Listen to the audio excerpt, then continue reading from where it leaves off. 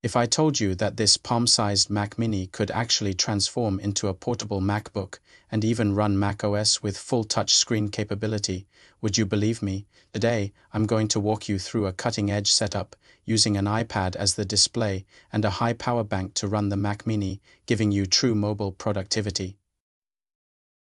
The Mac Mini's size and weight make it arguably the most portable Mac Apple has ever made, but it comes with two critical limitations. 1. No built-in battery, it always needs to be plugged in. 2.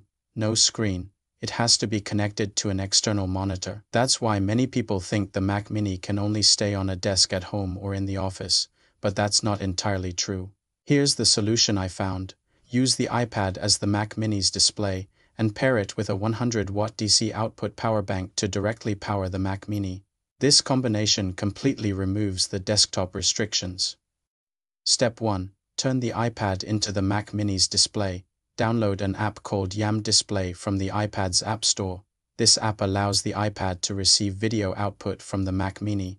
Next, install the Yam Display client on the Mac Mini. Go to the official website, download the installer, follow the usual installation steps, approve the required terms, and then make a few system adjustments. Go to Settings, open General, then Login Items, and add Yam Display. Then open Privacy and Security, find Screen and System Audio Recording, and grant Yam Display access. Finally, still under Privacy and Security, go to Accessibility, and allow Yam Display. Now let's address the power issue.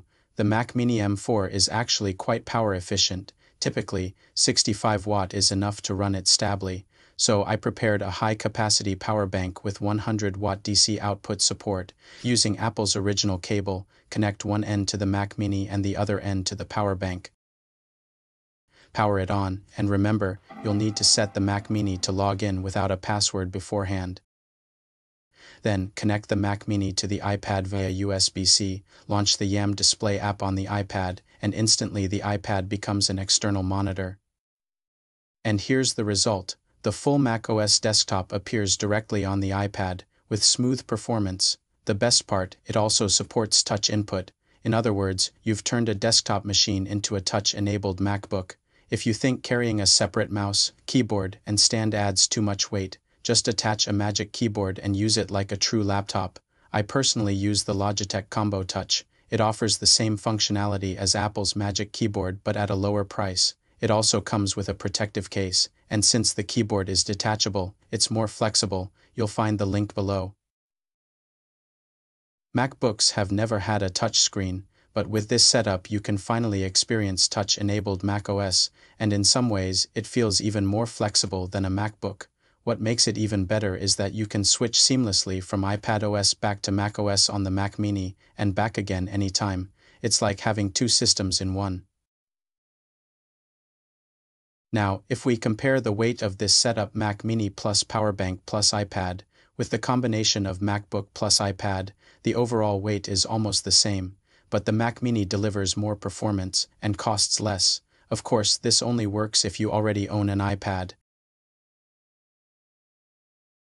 This setup is perfect for business trips, working from cafes, or giving quick presentations. As long as you bring your iPad and a power bank, your Mac Mini is ready to work anywhere, anytime. So if you already have both a Mac Mini and an iPad, why not give this a try? It doubles the value of your devices.